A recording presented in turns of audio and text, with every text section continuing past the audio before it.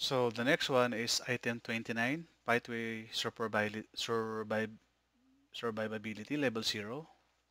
So what is the requirement for a pathway which has a survivability um, mode? For level 0, shall not be required to have any provisions for pathway survivability. So there's a level, guys. If we will consider a pathway with survivability option, there is actually three. You will see here pathway survivability 0, level 1, level 2, level 3. But it doesn't mean, guys, that we need to comply this survivability,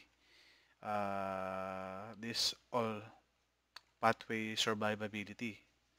So either if in the project specification, if they require to have a pathway survivability, either of this level 1, level 2, level 3 will be applied. So what is the difference between level 1, level 2, level 3? So for level 1, it shall consist of pathways in buildings in item 30. Just refer to item 30, guys. Level 1 shall consist of pathways in buildings that are fully sprinklered. Okay?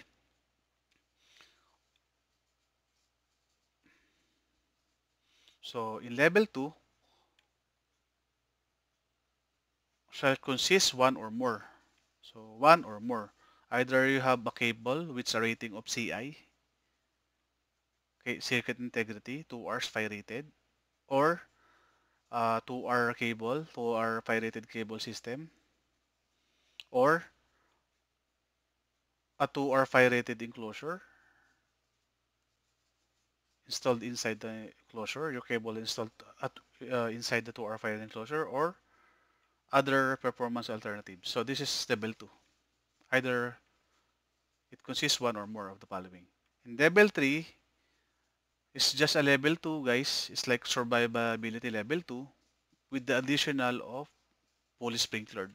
So these are the no great the level level 3. It's combination of level 2 and level 1. Okay? So just take care of these notes which I wrote in the first slides. So we have this note 2 here in, you remember this separation that I discussed should be um, the primary and the redundant cable shall not be mixed together. There's an exemption, guys, in 2 we will read. So if you have a cable which is mixed together, as long as the distance does not exceed 3 meters and it's only a single drops to an individual devices or appliances, and the room which will be affected in case of failure is only 93 square meter, then it doesn't matter anymore, no? So when we have let's say a sounder or pull station with a cable of both incoming and outgoing, then it's permitted, guys, as long as it's not exceeding 3 meters and in the ratio to, and it's for individual devices with an affected area of not more than 93 square meter, then it's not no accept I mean it's not applicable. But for a fire alarm control panel, it's mandatory to separate both incoming and outgoing. Okay, so we will now proceed on chapter 17 of NFPA 72. In this chapter, we will be discussing about the initiating devices. What is the requirement?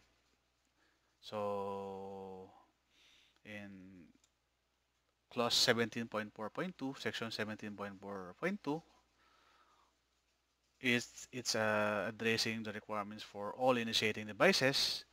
What is the requirement? Where subject to mechanical damage, an initiating device shall be protected, or a mechanical guard shall be used. So guys, whenever there's a possibility that your devices, fire alarm devices, will be damaged by the operation within the building. Let's say in warehouse, there are some part where the devices might be exposed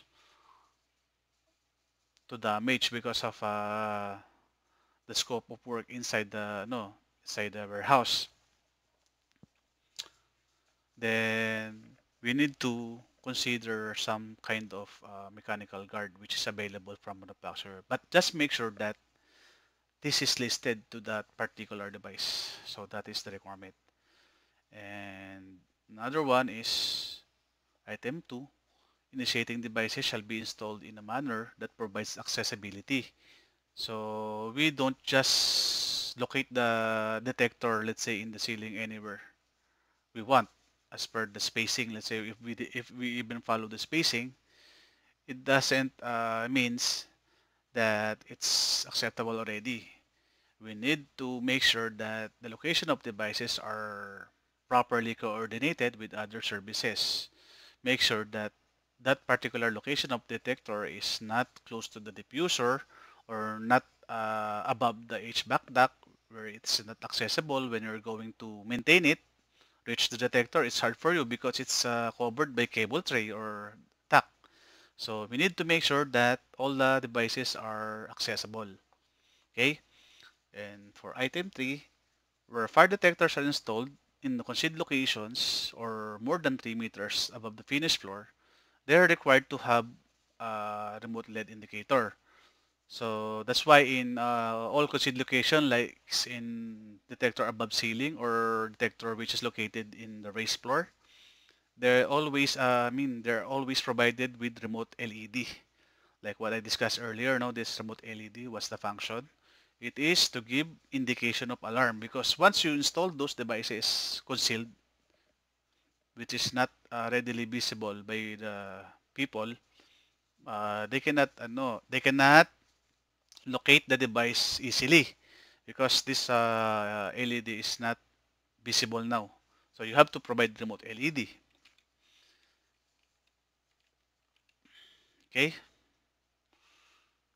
Now we will proceed on the first type of uh, detector, which is the spot type heat detector under chapter 17.6, section 17.6 of NFPA.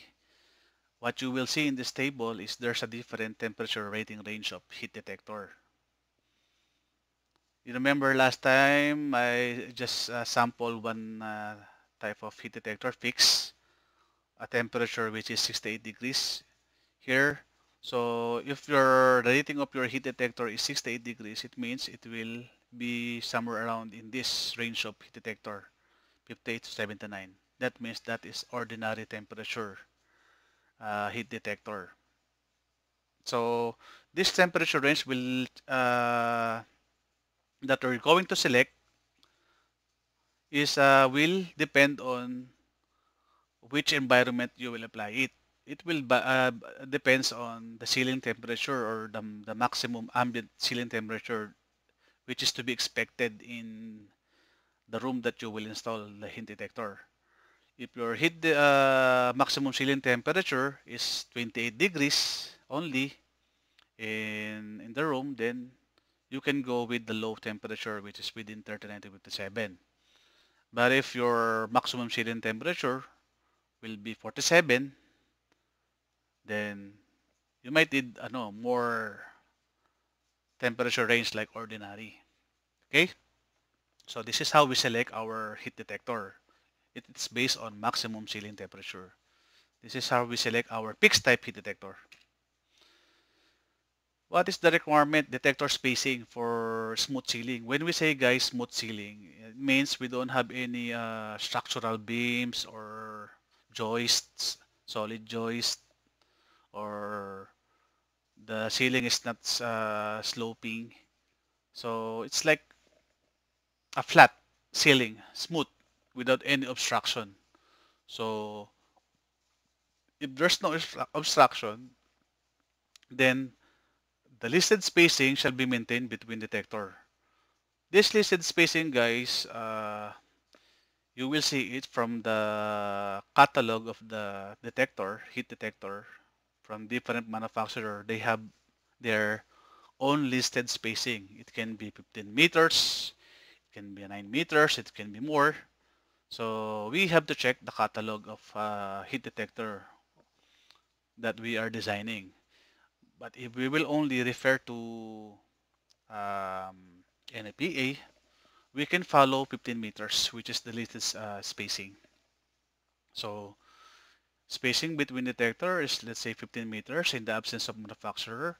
And the spacing between the detector and the wall, if that is the wall, shall be not more than one half of the spacing. So if it's 15 meters, your spacing from detector to the wall shall not be more than 7.5, which is one half of your spacing. And all points on the ceiling shall have a detector within a distance equal to or less than zero point 0.7 times the listed spacing. So you just multiply the zero point 0.7 to the listed spacing, which is, let's say, here in NPA 15. Multiply zero point 0.7 to 15, and that will be your like radius. So within that radius of the heat detector, so all the points in the ceiling shall be covered by that particular radius of the detector. Otherwise, you need to add more. Then you have to take care of the location of your heat detector from the wall or from the sides. It the detector shall not be located less than 100 millimeters from the wall. So this is what we call dead spot, guys. Smoke will not reach this area in the wall or from the ceiling to the wall. So be sure that your detector is located not less than 100 from the wall. Or if your detector is mounted to the wall, it should be located or installed between 100 to 300 mm from the ceiling, okay? To avoid this dead spot. Otherwise, your heat detector will not be activated. It will be trapped. Smoke will not, or heat will not reach that area of the wall. So this is the one, guys, what I explained earlier. You will have your S, let's say in NFPA 72. This S is 15. Otherwise, you will follow the spacing per manufacturer. So just check there. So if it's 15, then one half from the wall, it should be 7.5 maximum. And for radius, zero point 0.7. So what is zero point 0.7 of your spacing? So it should be all points in the ceiling shall be within the radius of your heat detector. That is how we design our detector in the area. So this is your area. So you have to distribute the spacing evenly. S. So it's one is 15, 15, 15. Then from the wall, for your last detector to the wall should be not more than one half of your spacing, which is 7.5. And all points within the ceiling shall be within zero point 0.7 or the radius. Zero point 0.7 times the spacing, which is 15 meters. This is our sample. Okay? So this is what I said earlier. These are the dead spot. Don't put your detector here. That's why it's here, never here. Otherwise, your detector will not be activated. Or if your detector is mounted to the wall, it should be located within 100 to 300 here only. Otherwise, if you put your detector again here, this part, again, it's in the dead spot. Okay? So that is more the requirements for smooth sealing. For solid joist, there's another requirement you have to take care. When you have a solid joist, the spacing of heat between heat detector at right angle to the solid joist shall not exceed one half, and detectors shall be mounted at the bottom of the solid joist. What does it mean? So these are your joists. This line, no, these are all joists. So the code says if you have a joist, this detector spacing should be one half now instead of your spacing, let's say 15. Now my detector spacing will be 7.5 going to the other heat detector. And your heat detector will be located at the bottom, no? Bottom of the beams. They should be located at the bottom of the beams. Okay? And your detector to the wall will be 1/4 of your your spacing, 1/4 of 15 meters. Okay? So that is a requirement.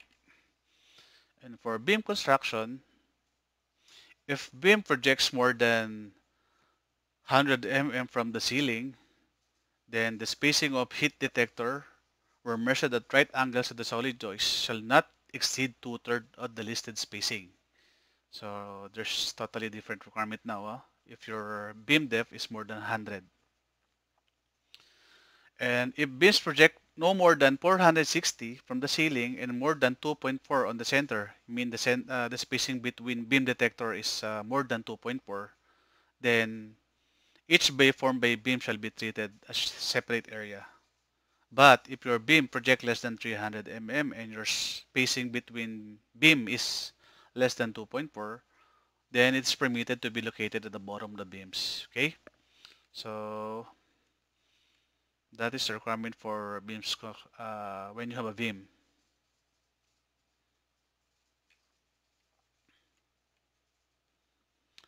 So for sloping ceiling, the requirements are if the slope of the ceiling is less than 30 degrees, then all detectors shall be spaced using the height of the peak. We will check it later on, guys, in the image so we can easily understand this. If the slope of the ceiling is 30 degrees or more, all detectors other than those located in the peak shall be spaced using the average slope height or the height of the peak. Spacing shall be measured along horizontal projection of the ceiling in accordance with the type of the ceiling construction.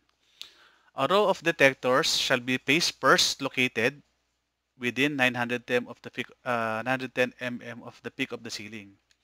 So this is the image for sloping ceiling, guys. So if you have a peak ceiling, you don't want to put your detector within here, within 100 mm from the peak. Why? This is again, guys, a dead spot in in the ceiling. So we will follow the same. That's why um, detector shall be provided, heat detector shall be provided here within 910 mm. No? From the center point within 910 and from the peak to 100 mm. These are the place where you are safe to provide your detector anywhere here. So from that detector going to the other one, we will follow the same spacing as, but we're measuring it horizontally, not parallel to the roof. So this is how we measure the spacing. Okay, and from the last point in the ceiling or in the wall, it's one half again, still one half of the spacing. So this is how we space our detector in sloping ceiling. The another factor that we have to consider in uh, designing a spot type heat detector is there will be a reduction in the coverage if your ceiling height is more than or equal to 3 meters. So what you will see here, guys, is our ceiling height is from 0. What you will see here, from 0 to 3 meters, your spacing is 100%. So if say your spacing is 15 meters, 100% of 15 meters is 15. But if your ceiling is from 3 meters, starting from 3 meters ceiling height to 3.7 meters, then your spacing will be like 0.91 only of your spacing. So how much is that? If we will calculate, uh, let's calculate it, guys. These are the percentage only. So 0.91% of 15 meters. that will be your spacing now. So it's reduced. So what happened if you have ceiling height more than 3.7, 3.7 to 4.3? Then it will be reduced again to 84% of your spacing. So what is 84% of 15 meters? Until 9.1, which is the maximum height that heat can be mounted is, you will only have 34% now spacing. What will happen? You will have a lot of heat detectors installed in the area. If you have a height of 9.1 meters, there's a lot of heat detector to install because your spacing now will be 34% of 15 meters, which is very less. So be careful of this ceiling reduction, guys. Now we will move to the chapter in NFPA 72 about spot type smoke detector. So the first requirement is for smooth ceiling spacing. Okay, so don't need to explain again what is smooth ceiling. Like what I said earlier, it's just smooth. There's no obstruction. Okay, what is the requirement? Spacing between detector is 9.1 smoke detector, and one half of the spacing measured at right angle to the wall or partition. All points in the ceiling shall have a detector within a distance equal to or less than 0.7 times the listed spacing. In at all cases, the manufacturer's public instructions shall be followed. So this is it, guys. This is 9.1 meters between detector and detector to the wall shall not be more than one half the listed spacing, and or no points in the ceiling shall be more than zero point 0.7 of times the spacing, which is your radius, like in what I explained in heat detector before. Okay?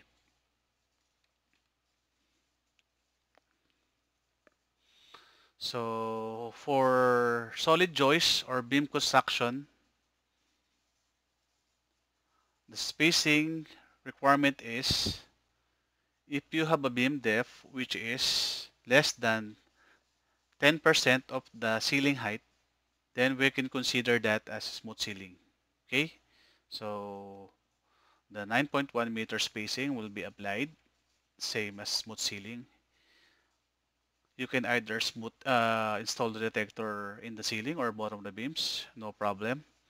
But if your beam depth is more than 10% of the ceiling height and um, the beam spacing is more than 40% of the ceiling height, then a spot type smoke detector shall be provided in every beam packet. So that is the requirement. But if your beam depth is more than 10% of the ceiling height, but the spacing between beam is less than 40%, then we can use this spacing of a smooth ceiling spacing within the beam packet, inside the beam packet, or uh, one half of the smooth ceiling spacing in direction perpendicular to the beams. So we can do like that if your beam spacing is less than 40% of the ceiling height. But once it's more than 40%, the beam spacing, then you have to, no, there's no choice for us. You have to put smoke detector in each beam packet. Okay? You can, if your beam spacing is less than 40% of the ceiling height, you can either put the smoke detector in the ceiling or in the bottom of the beams. So this is how it works.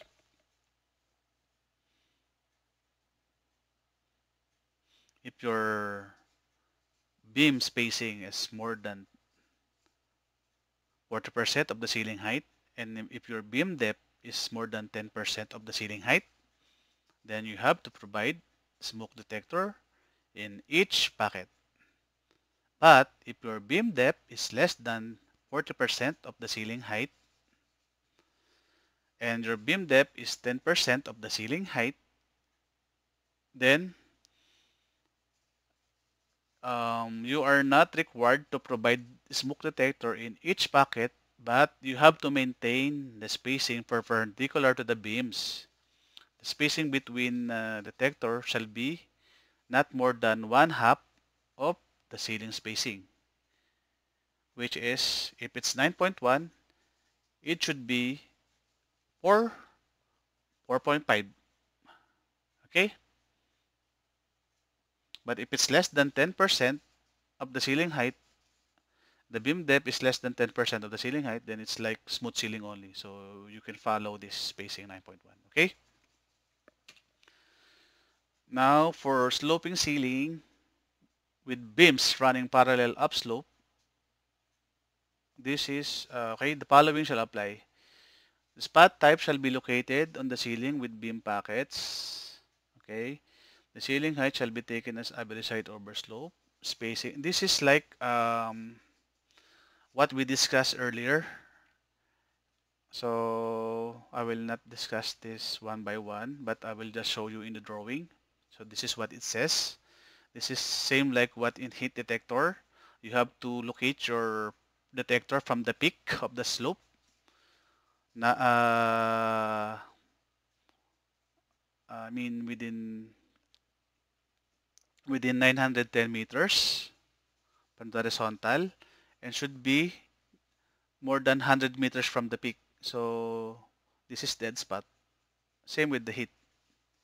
Then the spacing between detector is shall be maintained here.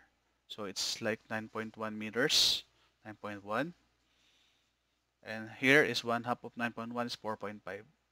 But if you have um, if you have a beam parallel to this slope, this is what it says.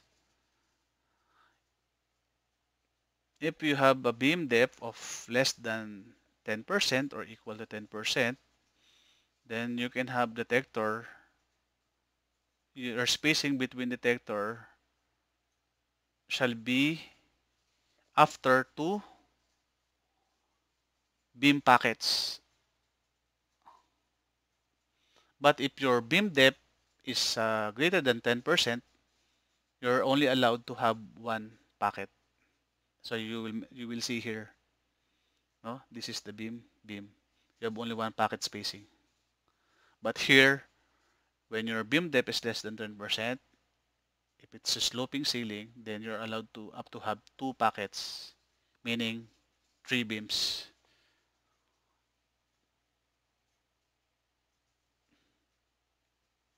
Here, the number of beams is only two. Okay?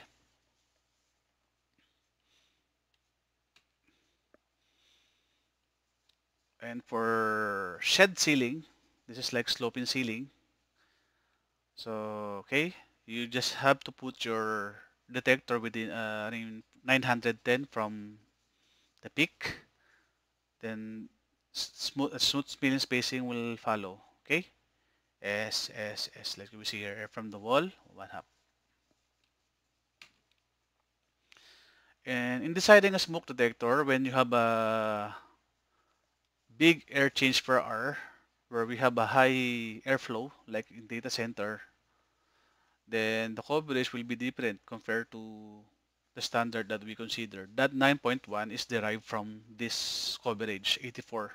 What is the square root of 84 is will give you like 9.1 meters as your spacing, okay? But when you have an air change per hour more than 7.5 or 8 air change per hour minutes, 8 minutes for air change, I mean here 8 minutes for air change. If you have more than 8 minutes for air change, what will happen is your coverage will be less. So if you have an air change of 2 minutes for air change, then what your coverage is 23 square meter only, then it will be very less. Okay? So in high airflow areas like data center, you have to consider this table when you're providing the spacing. Okay? So your 9.1 will not be your basis anymore, which is derived from 84 square meter. It might be from, if you have an airflow of 2, let's say 2 means for air change, then you will consider 23. What is square root of 23? It will give you the spacing now. Okay? Now, we will discuss the other type of detector, which air sampling detector. So, what is air sampling detector? Like what I explained earlier, it's the more advanced type of smoke detector, which is having a high sensitivity sensor. So they are installed mostly in data centers and different type of environment where a normal spot type smoke detector cannot be installed. Okay, so these are the major, I mean the main clause that we can consider in NFPA 72. Each sampling port of an air sampling type smoke detector shall be treated as spot type. So when you are designing an air sampling detector, when you're making the layout for the pipes and you are locating where the sampling point will be, this is like same as how we are designing the smoke detector. There's no difference. The only difference is you install pipe instead of cable. Okay? But the spacing between sampling point is the same as spot type. So there's no special requirements for that. Okay?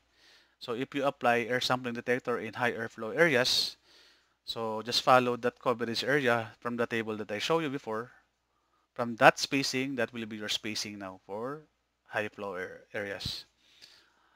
The thing is, when you have an air sampling detector, the maximum transport time shall not exceed 120 seconds. So make sure that when you make the design for air sampling detector and you calculate it from the software, make sure that the transport time is not exceeding 120 seconds. So that's another factor.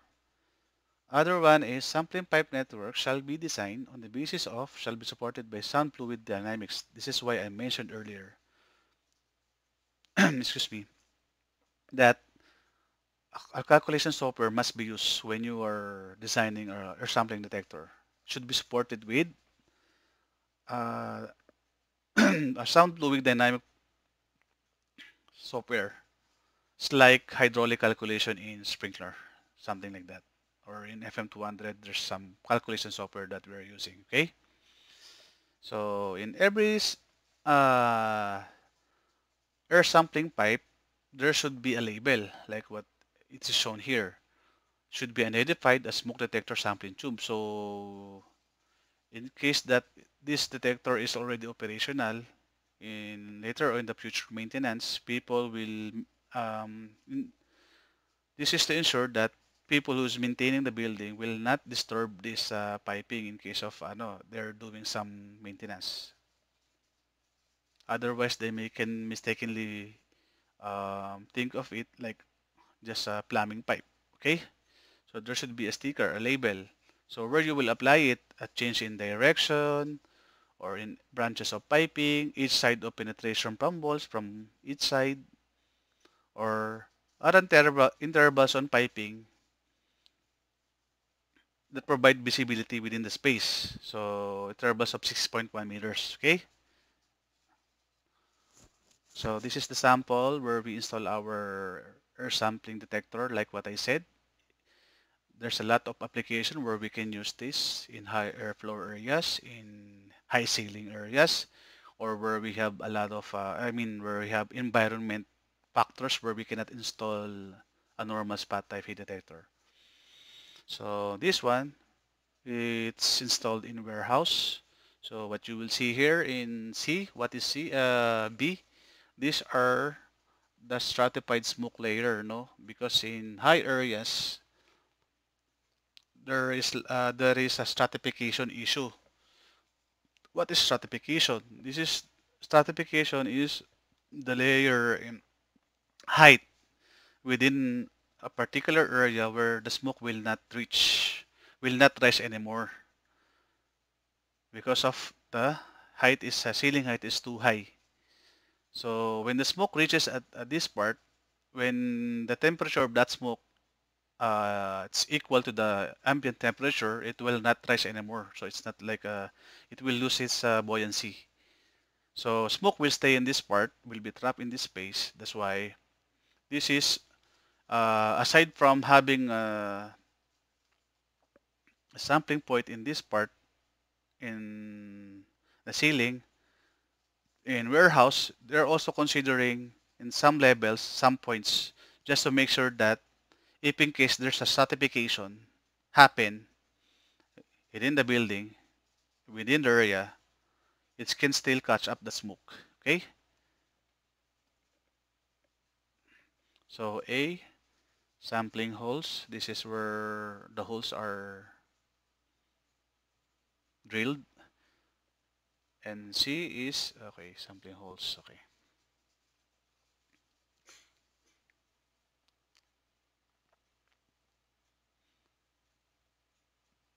So this is how it enters the sampling point, no? Sampling holes. Air are continuously drawn from the pipe to the sensor here, 24 hours. Once the smoke enters this and delivers to the sensor, once threshold is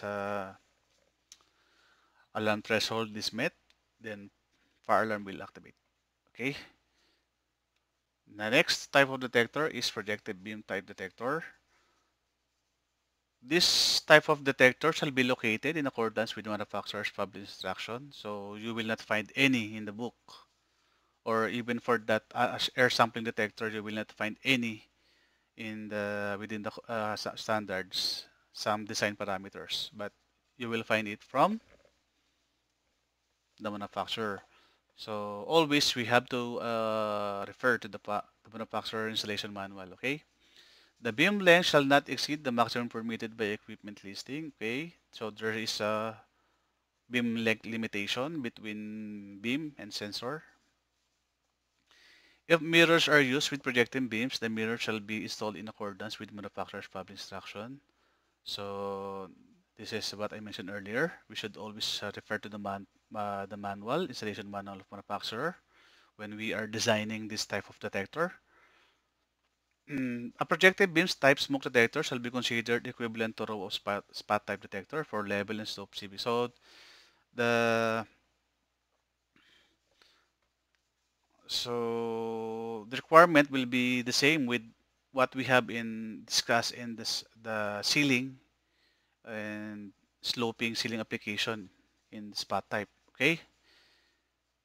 So this beam detector shall be mounted on stable surfaces to prevent false and erratic operation. Okay. This is important when we are installing our beam detector. It shall be mounted in a stable wall or structural surface.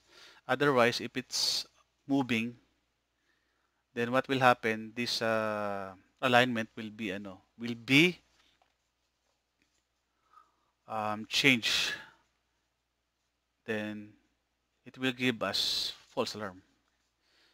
The beam shall be designed so that small angular movements of the light source or receiver do not prevent operation due to smoke and do not cause nuisance or unintentional alarms. This is the one. Okay. The light path of projecting beam type detector shall be kept clear of obstacles of all times. So this beam, when we are installing beam detector, there should be a clear line of sight. There should be no obstruction in that line of sight. Okay. Should be clear of obstruction. That's why in this image that you will see, this is the beam detector. This is your reflector or sensor or receiver. There should be a clear distance, clear line of sight within 50 meters. There should be no obstruction in this area. There should be no beams, otherwise it will raise fault or false alarm, okay? So within this coverage of 50 meters within the beam, there should be a clear line of sight. Okay, and your spacing, this is sample of spacing, beam length, within 8 to 100. You should follow the manufacturer installation manual. Okay. Next one is duct-mounted smoke detector. These are installed to prevent the circulation of dangerous quantities of smoke. A detector approved for air duct shall be installed in the supply side of air handling as required by NFPA 90. We will discuss it later on, NFPA 90A. So we are installing duct-mounted smoke detector mainly either in supply or return or both. It depends based on the capacity of the airflow or the CFM. We will discuss it later on in 90A. Okay, but why we're installing duct-mounted smoke detector in supply? This is to detect the dangerous quantities of smoke coming from the motor. And why we're installing duct detector in return is to avoid this recirculation of smoke to the area. Okay, so for return, additional smoke detectors shall not be required to be installed in ducts where the air duct passes through. So there are some exemption.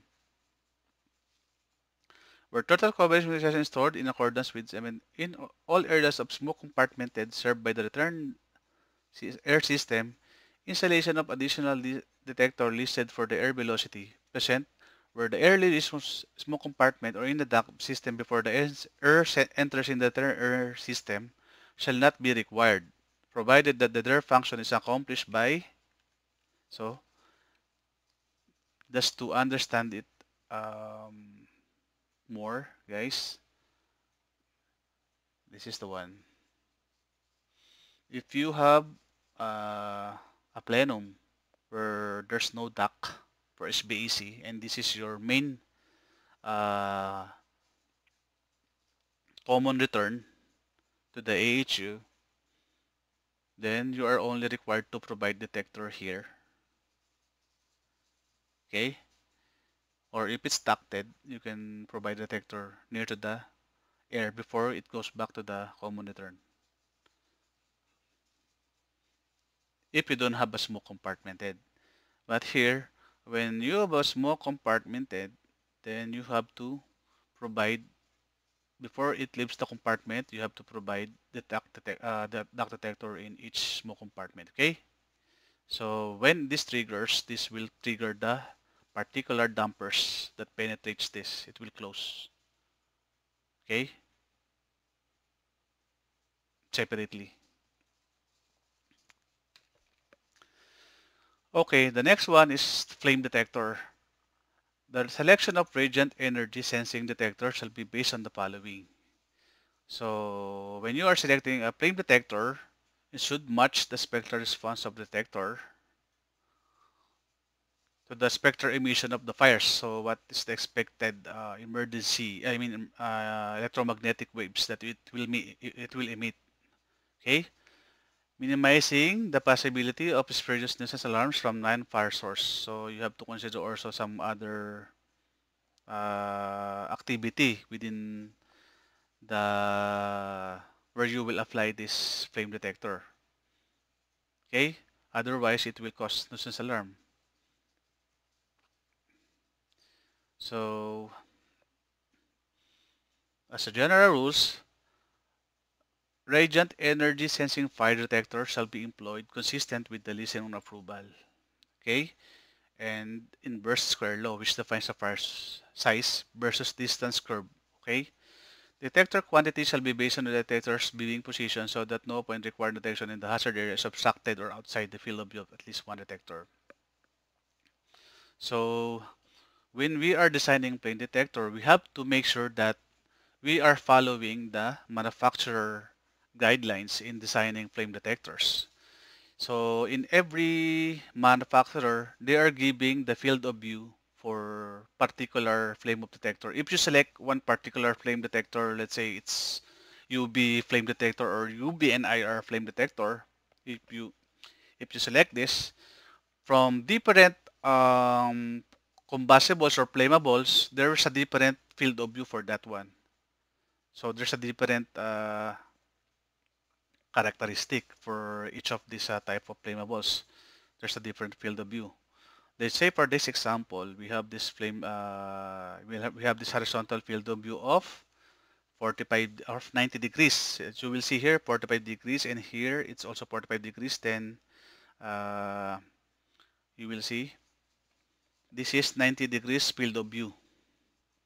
And what you will see, your maximum distance is 100 feet. Okay? So from the vertical field of view, it will be the same. So as long as you position your flame detector within this field of view, all this area within this field of view will be monitored. This is how we design our flame detector. But make sure that you design your field of view based on what fuel or type of flammable liquid we have there, because there's a different field of view for each of type of fuel. Okay? Manual pull station. The operable part of manually actuated alarm initiating device shall be not less than 1.07 meters and not more than 1.22.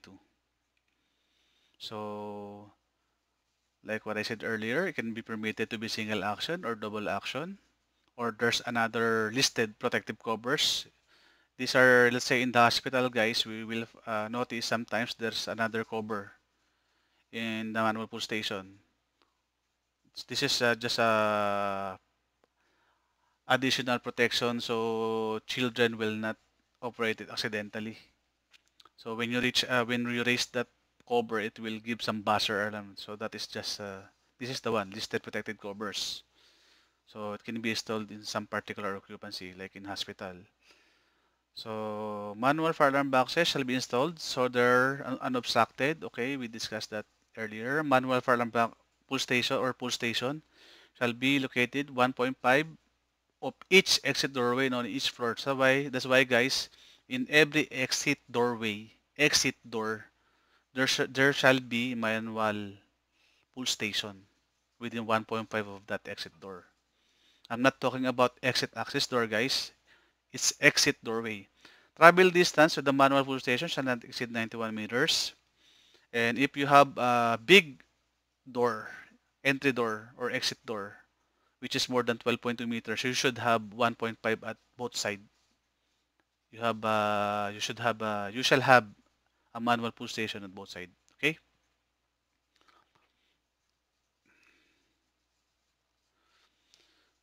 The next one is the audible notification appliance. Guys, I will explain later on. I have this standard installation details for each of the devices. I will show you all this in that installation details. Okay. So don't worry about the image, the how it looks like, how it is installed. Now we will go now to the audible notification appliance. There are two types of requirements. One is for public mode and private mode. For public mode, the requirement only is you should have a sound level at least 15 dB above the average ambient sound level or the noise level, or 5 dB above the maximum sound level, having a duration of 60 seconds. Okay? Which is measured at 1.5 meters from the finished floor line using a weighted scale.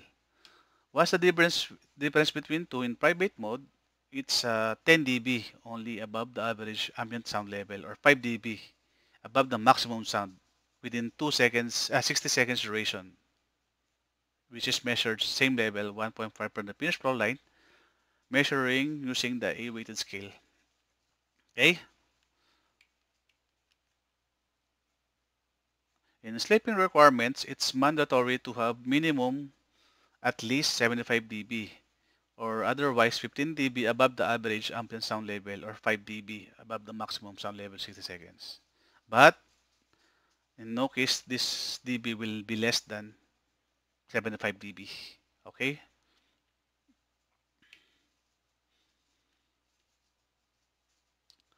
In sleeping room, it's not just about dB that we're going to discuss, but there is also a requirement that we're uh, special requirement like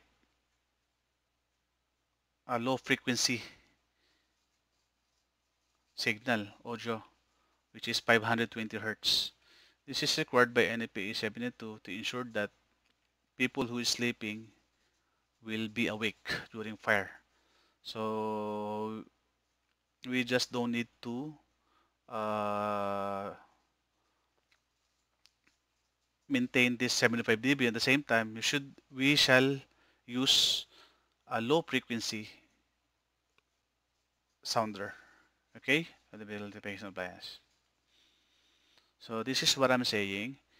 There's already in you will find it an annexure the sample of average ambient sound level to be expected in particular occupancy. Uh,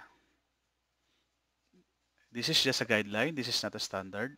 So in business occupancies, there's an expected average ambient sound level of 55, indication of 4 to 5. So what you will do if you're using public mode, you just add 15 dB to this one. Then your required dB should be minimum how much? With 5 plus 15, it's 70. So for educational, if you're using public mode, then it will be 45 plus 15, 60. And if you're using, let's say, for institutional, let's say in hospital, you're using private mode, then it's only 10 dB, 60 dB, okay? Plus 10. But if you have the actual measurement of your ambient sound level, like what's mentioned in the public or private mode, if you have the actual measurement of the sound average, the ambient sound level in the area, if it's already defined at the area, let's say all the equipments are there, the buildings are already operational, then it should be 5 dB above the maximum sound level. Let's say the maximum ambient sound level that you measured is in institutional is 55 instead of 50 within 60 seconds duration. Then that 60 will be your basis, but plus 5. So 60 plus 5 is 65. It will be the same with if you consider 50 only, because 50 plus 15 is 65. So that's the one. Okay? So that's how we do our calculation for dB. This is the standard mounting for audible notification appliance. Wall-mounted appliance shall have their tops above finished floors at height of not less than 2.29. Okay? So the top of the sounder or bell shall not be less than 2.29. And below the finished ceilings at distance of not less than 150. Okay? So should the top should be not less than 150 from the ceiling. Or from the finished floor line, the top should not be less than 2.29. So that's the requirement. Like what I said earlier, guys, I have the installation detail. I will show it all. For visible notification appliance, it's the flash rate shall not exceed 2 flash per second or shall not be less than 1 flash per second or 100 hertz. Okay? Throughout the listed voltage range. So if the voltage range for flasher is 16 volts to 24 volts, we need to make sure that the flash rate is not exceeding 2 hertz or less than 1 hertz within this voltage range, okay? And the maximum candela and shall not exceed 1000 candela, or the color shall be clear or normal white for fire alarm use, okay? And for wall-mounted appliance, it shall be mounted that the complete entire length is not less than 2.03 and not greater than 2.44 above finished floor. What does it mean? Because sometimes we have a sounder or strobe combination.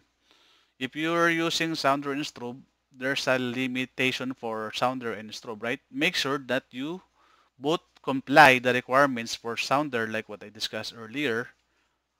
The tops shall not be less than 2.29, and at the same time, your strasher shall not be less than 2.03, the entire length, and not more than 2.44 above the finished floor. So both make sure that when you have a wall-mounted horn and strobe, both these parameters are maintained. Okay, and when you have a low ceiling heights, it's permitted to have 2.03. Where a low ceiling heights do not permit, where a low ceiling heights do not permit a wall mounting height of a 2.03, then it can be mounted within 150 of the ceiling. Okay, so there's a limit, there's a exemption. If you have a low ceiling height, then if you cannot maintain this 2.03, then it's permitted to be mounted within 150 of the ceiling. Okay, 150 millimeters of the ceiling. So this is how we design our visible appliance. For each candela, one light, no, per room. Let's say one room, we have one light. For 15 candela, there's a coverage of 6.10. Okay, so this is the coverage of 15 candela, 6.1. If you have a 30 candela, coverage is 8.53. If you have a 34, and so on, these are the coverage. Okay, so if you have in, let's say for example, in 12.2,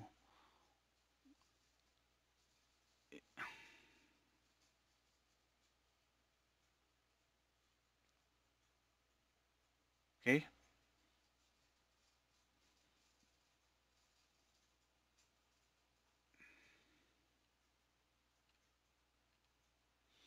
now for ceiling mounted visible appliances, there will be same a coverage for 3 meters height. These are the coverage for different type of candela. So for 15 to 75 candela, your maximum ceiling height shall be 3 meters. So these are the coverage. But if your ceiling height is more than 3 and within 6.1 meters, you can use this candela 30, 45, 75, 80. So you will not see this 15 candela anymore. So instead, it's replaced by 30 with the coverage of 6.1. So we will just use this, okay? Based on the ceiling height, the type of the candela rating that we're going to use will vary, okay?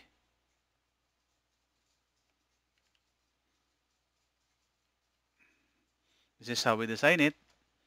Let's say, what is the coverage for wall mounted? 12.2. Remember? For 12.2, it's 60 candela. One light only. So that's why here we have only one light in the middle. Okay?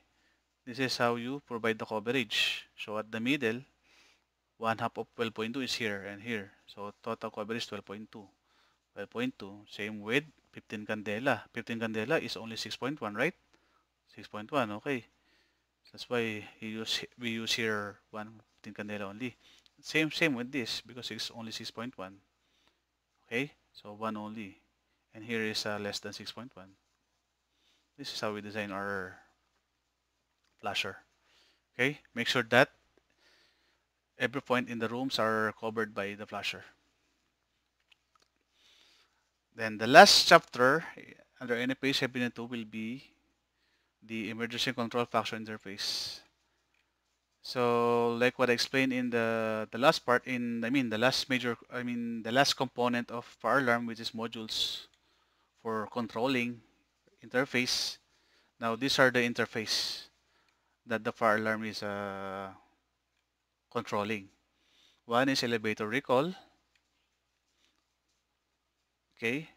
So in elevator recall, we're installing smoke detector for recall of elevator, mainly in elevator lobby or inside the elevator hoist, elevator shop, or and the other one is from the elevator pit. But we are only installing smoke detector at the shop or in the pit if we have sprinkler inside the shop or in the pit.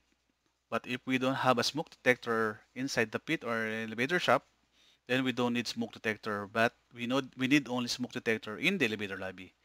That smoke detector shall be located within 6.4 meters from the center line of each elevator door. Okay? Then, this is the requirement. So, like what I said earlier, smoke detector shall not be required in a sprinkler. That's why if there's no sprinkler in the elevator shop or in the elevator pit, you don't need to install smoke detector. Okay? But and another one, if you're installing modules, make sure that it's installed within 1 meters of it is 1 meters of the component it controls. Okay, so if your controllers for elevators are the components that the fire alarm will control, then the control module shall be installed within 1 meter of that elevator controller. Okay. So if sprinklers are required in hallways and elevator pit, then we have to provide a smoke detector in that area.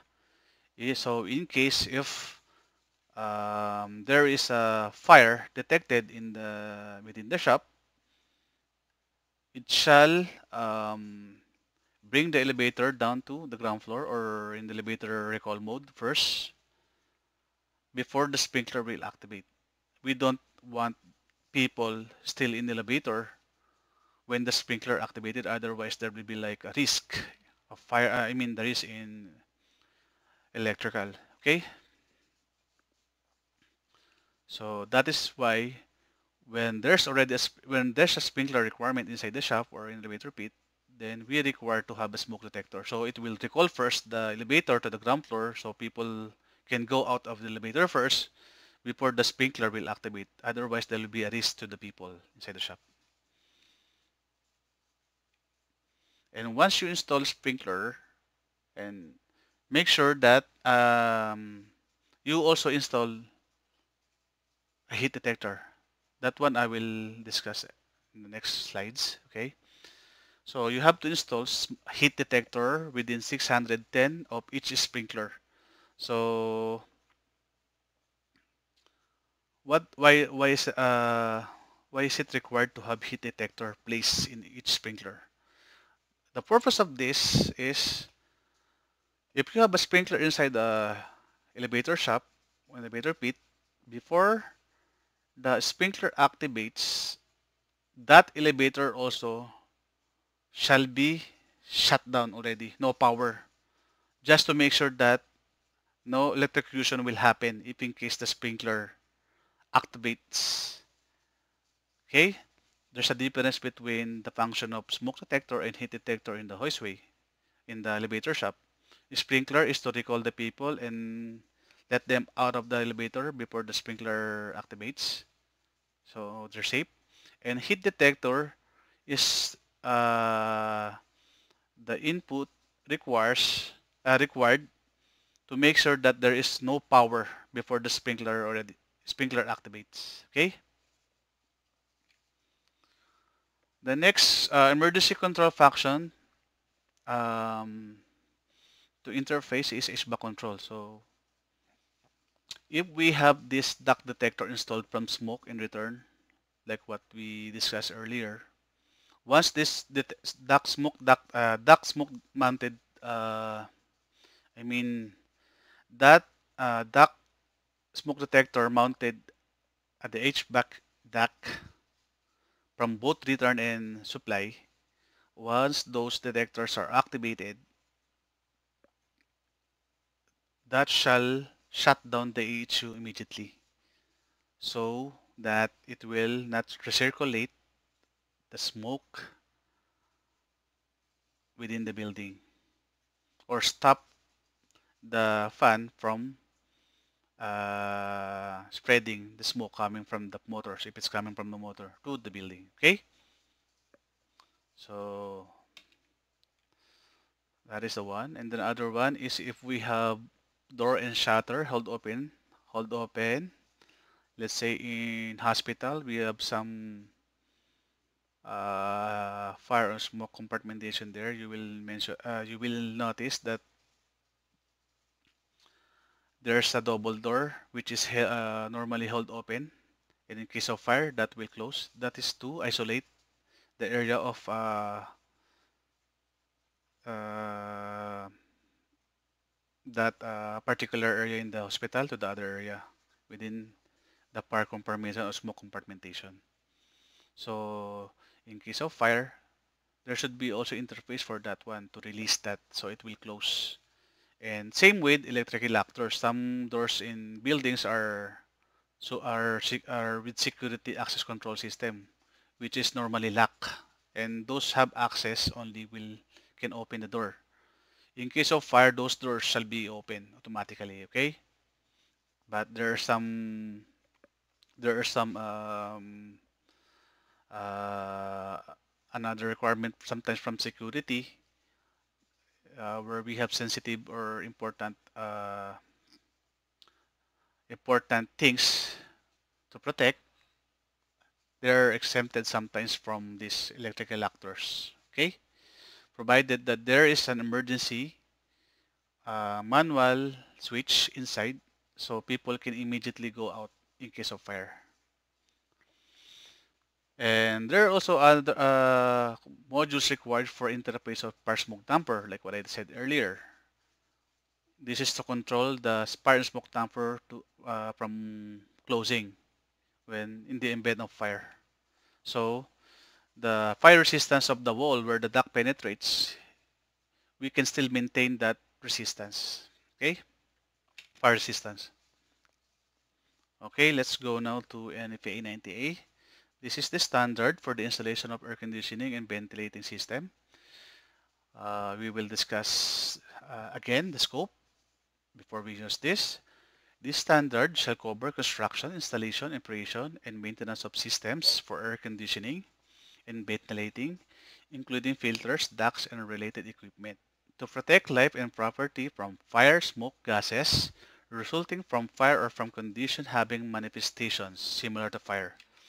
Okay, guys, so we will move on chapter 6 where this is only the chapter where it's related to fire alarm. So we'll move to this chapter, okay?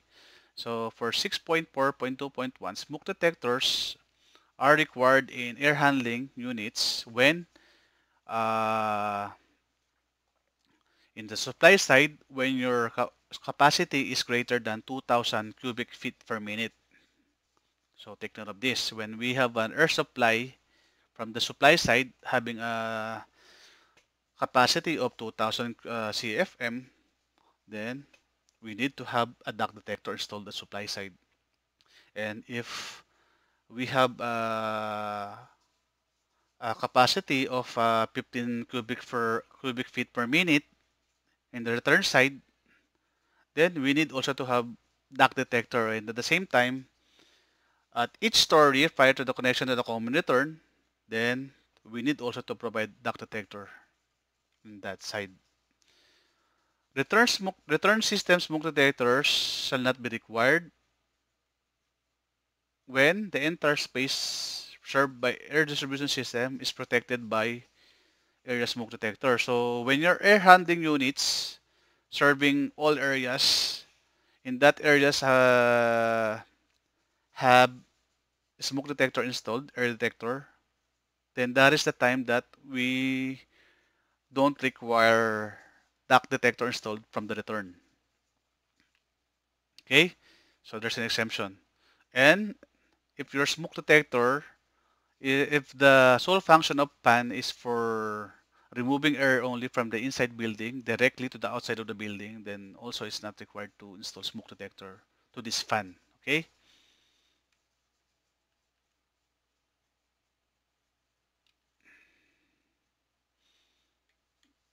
If it's not clear for you guys, so these are the requirement, right?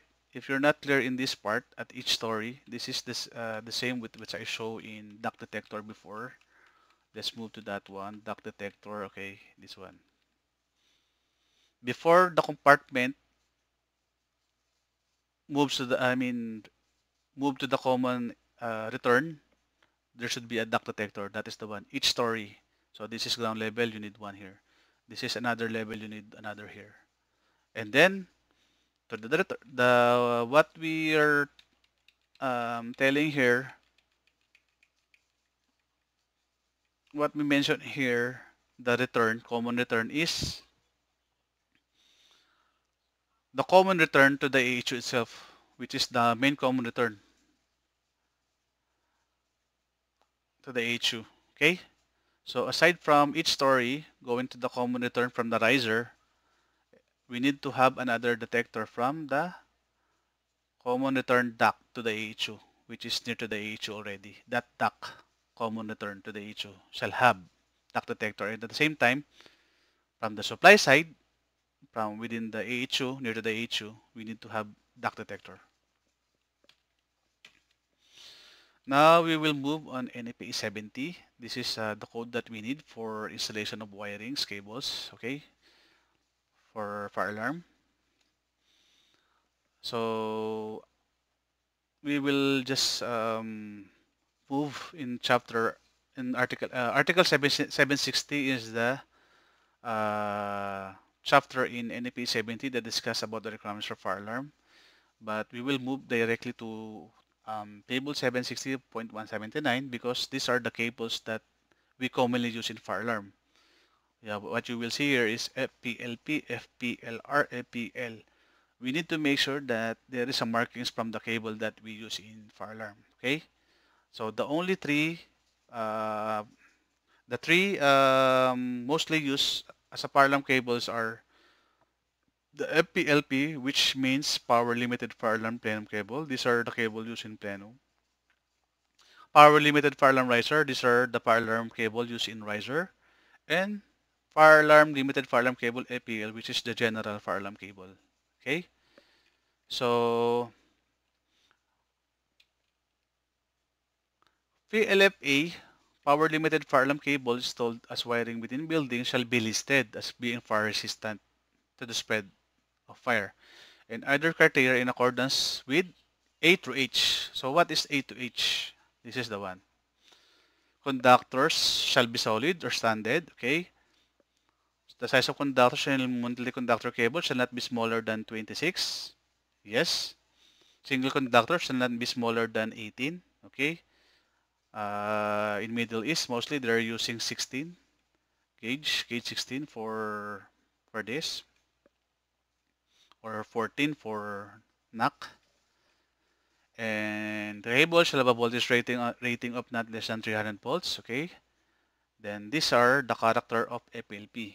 FLP, power limited fire alarm plenum cable shall be listed as being suitable for use in ducts and plenum. That's why if you are installing cables inside the plenum or space used for environmental air, those cables shall be listed for plenum at the same time should be resistant, radicate, fire resistant and low smoke producing characteristic. Same with the fire alarm riser. When you use your cable for vertical run in the shop or from floor to floor, it should have a fire resistant characteristic, okay, from floor to floor. And the same time, the last one is the FPL. FPL is the power limited fire alarm cable shall be listed as being suitable for general purpose fire alarm use, with the exemption of riser ducts plenums, okay? There are two one. So this is how we check their applicability where where it is allowed to use these cables. So in DAX plenum, we can use FPLP plenum, yes, or FPLR, no. So you will see here, it's not permitted. But if you install the FPLR in the metal raceway or in a conduit, then you can use FPLR and FPL2. So that is That is the difference. Okay. And for risers, vertical runs, you can install FPLP even if it's for plenum. But the general cable cannot be used. But if you install cables in a metal raceway for FPLP, FPLR, and FPL, they all can be used for riser application.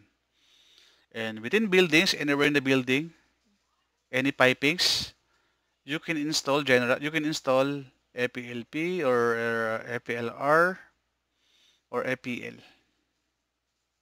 We'll use here yes, yes. There's no limitation, okay? They're all yes. There's no problem.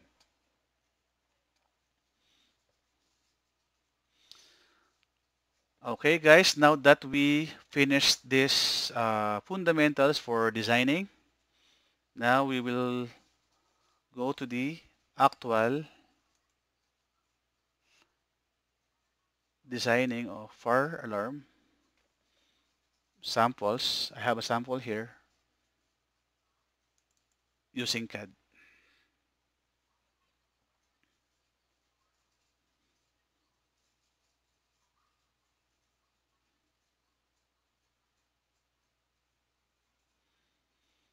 Okay, guys, this is one sample of our drawing. As I mentioned earlier, when we are designing for fire alarm, there are related references. So far, we discussed every any related NFPA that we need for designs, except for NFPA 170. So NFPA 72, guys, we discussed this. 70, 90A, 101, right? But 70, no, because I will just show you these symbols. NFPA 170 is just the symbols used for designing fire protection, including fire alarm. So these symbols are already um, based on NFPA 170. So this is how we design our fire alarm. From the symbols, it shall be done as per NFPA 170, and for the design, shall be designed as per 72, 70, 90A. So let's go. Let's check how we do this design. This is a sample of substation in one of my project. I will not name it, but this is for the purpose of education only. So before I design this, you will not see any of these cables around here. First thing that you need to do is to locate first the fire alarm devices that you need.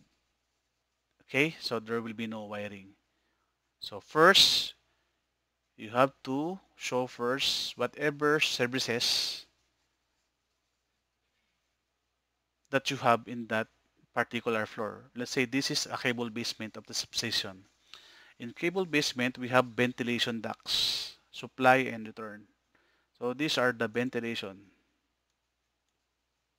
supply and return installed in the cable basement. And at the same time, there is also a lot of cable trays.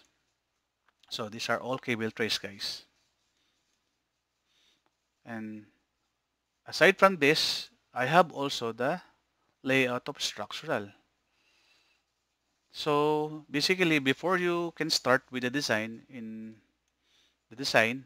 make sure that from the architectural drawings, these are the architectural, you need to make sure that the beams or the structural layout are already incorporated in your architectural, and at the same time your equipment layout like the HVAC duct, the cable trays, which we need for determining the location of your detector. So now that we have this, we can now locate our detector. As you will see here, like what I mentioned earlier that this should be far from the diffuser, but guys, this detector are installed from the ceiling, and these diffusers are installed at lower height of the basement, so it's not directly blowing air or returning air from the diffuser. They're on different elevation, okay? So don't worry about this location. So you will see here, I just move it away from the dock because for easy maintenance. You remember in NFPA 72, there's a clause that I discussed should be located for easy access. Okay, so as much as possible, you have to make sure that your detector is located far from the dock so it can be easily accessed, or not above the cable tray. These are the cable trays. It's not this in magenta. It's not in the cable tray. Above the cable, they are all away from the cable tray. And at the same time, you have to take care of these structural beams. So in my situation here, I have this complete detail of structural where it shows that the beam depth of the beams are more than in this part are more than 10%. That's why in my design here I considered more than 10% and the distance between beam is more than 40% of the ceiling height. You remember what I discussed earlier here? Okay, we will check again.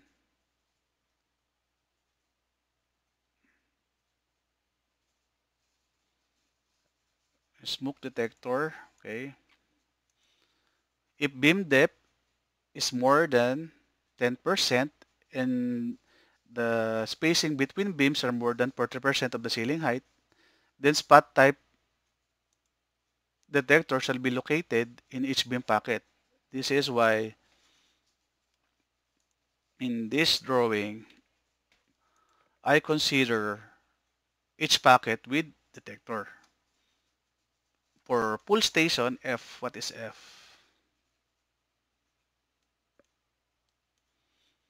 Addressable manual call point or a pull station, okay? They shall, remember, pull station shall be installed in each exit.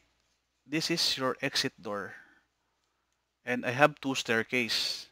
So in each staircase exit door, I installed pull station.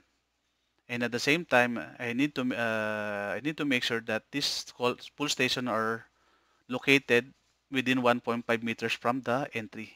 So it's near to the door. Okay?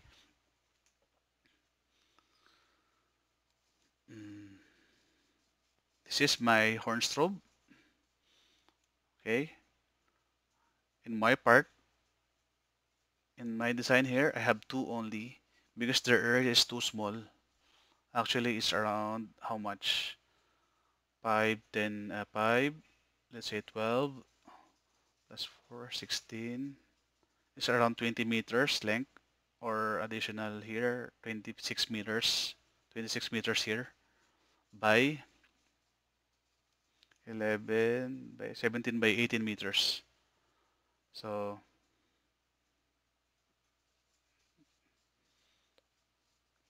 two corner strobe is enough to cover this. And the minimum sound pressure level as per specification in my project is 65 dB only.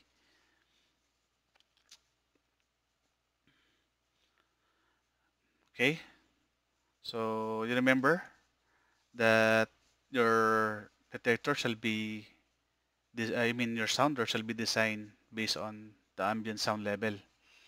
So in our case, in substation, it was already designed that the substation, that the maximum, the ambient sound pressure level expected is around 50. That's why in our design, we're designing plus 15 for public mode is 15, so 65. We're maintaining 65 dB here. When you have a 65 dB sound pressure level to maintain, the distance between detector can reach up to within between 40. So like the coverage is around 20. You can still meet. There is a calculation for that, but I will not be discussing here. So you can clearly determine that your coverage for sounder is enough. But here it's not required anymore because the area is very small. So having two in each exit with pull station, because most of the time they are in the isolation, they're with each other. So having two here is safe. See, like what I said, the distance between sounder can reach up to 20 meters if you're maintaining 40 meters if you're maintaining a sound pressure level of 65. This is based on calculation. Okay, so now that I distributed all the detectors and call points, manual pull station, and I have the manual means, I have the automatic initiating device, which is smoke detector. I have my occupant notification or audible notification appliance distributed within the building. Then I'm ready now to do the wirings. So what you will see here, I started from these devices. Why? Because from ground floor, actually the panel is coming from first floor. I will show you first the first floor. The panel is located from control panel relay room. This is actually where my specs requires to install the panel. So I just follow the requirements. But it can be installed from the main entrance of ground level. But in our case, the HJ here is requiring us to install the panel within the man location, which is the control and panel or relay room. Okay, where operators are sitting here in this workstation. So they are requiring us to install our control panel to this man location. Okay, it's like Fire Command Center, or like what I said earlier in our requirements in NFPA 101, the constantly attended location. This is the one. So from panel, going to that riser, going to basement. So this is my first detector. Okay, and so on, guys. Like in ground floor, I will show you one sample again. The last one, ground floor. So I have another loop. One loop for basement, one loop for ground floor. So most of the time, that is how we design our wirings for alarm. For each floor, we're providing uh, separate loop. But it depends. If you have a lot of spare, still a lot of spares from the loop, you can continue this loop from other floor. But it depends again if the specs requires you to provide separate, depends eh. So even if your loop can provide a lot of devices, one loop, if the specs require one loop per floor, then you have to follow that one. Okay? So here in GIS, I have a high ceiling here, more than 9 meters.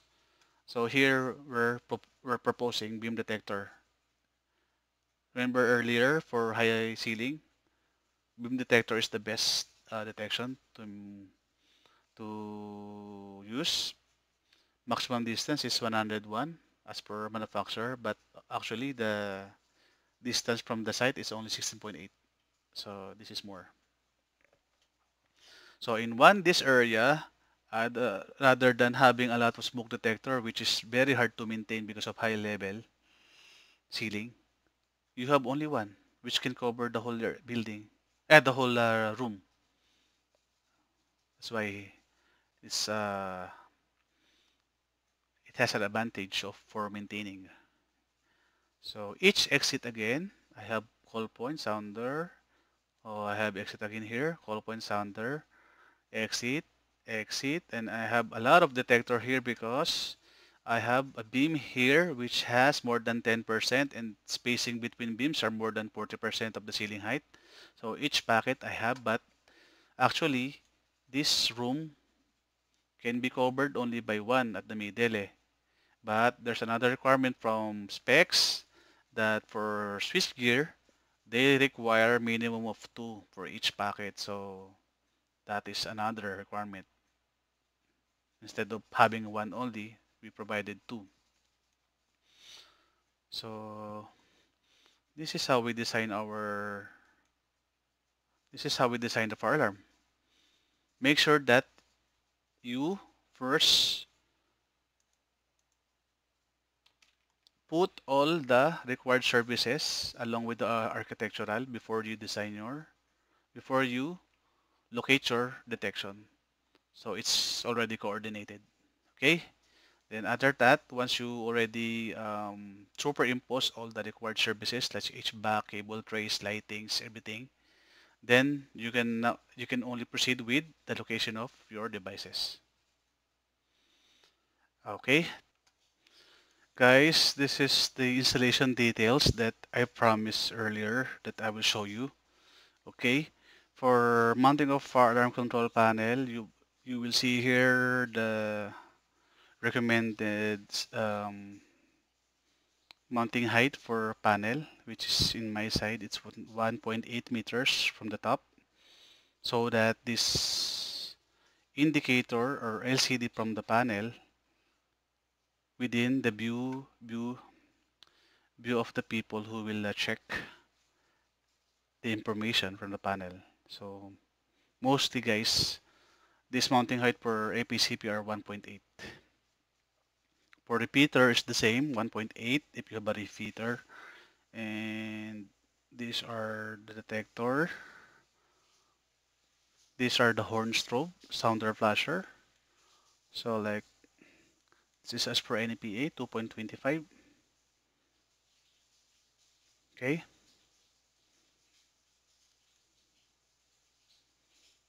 For full station 1.2. This is the operable part. Remember from 1.03 to 1 point something 26. So it's within this limit. So we standardize the installation height for MPS to 1.2.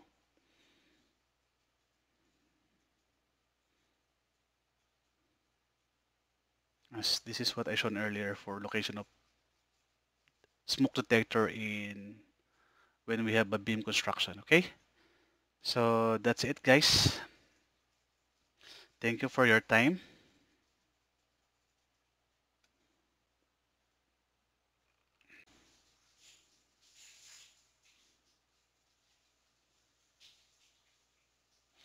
For more video tutorials, don't forget to give this video a thumbs up and subscribe to my channel.